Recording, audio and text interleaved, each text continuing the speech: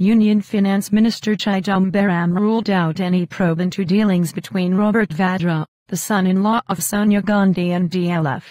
There are allegations that Robert Vadra has earned crores of rupees without investing a single paisa from real estate organization DLF. On the other side, India Against Corruption leader Kejriwal has said that he will reveal some more details relating to dealings between Vadra and DLF on the 9th of October, 2012. Chidambaram participated in the Economic Editors Conference in New Delhi and made the above statement in reply to a question asked by a reporter. He said unless there are specific allegations of quid pro quo or corruption, government cannot probe the private transactions of people. Meanwhile, Congress party is defending Robert Vadra, saying that some people are targeting their party high command and are making these allegations to get cheap publicity. Congress leader Rashi Alwi has said that case was not filed in any police station on the properties on Vadra and neither any complaint was made to the government.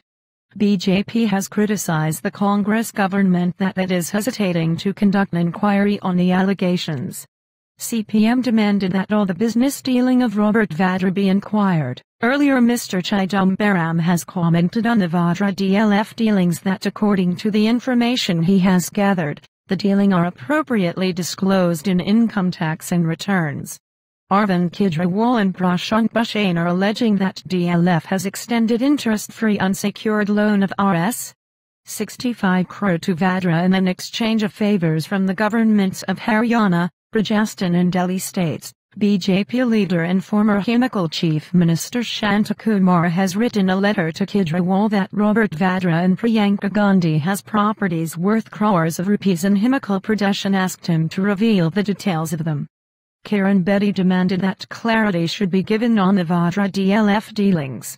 Meanwhile, the comment posted by Robert Vadra in his Facebook account referring to Kejriwal Group as Mango People in Banana Republic is creating controversy.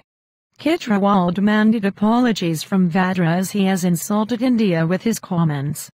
Vadra has closed his account in Facebook on the 9th of October, 2012. Bye.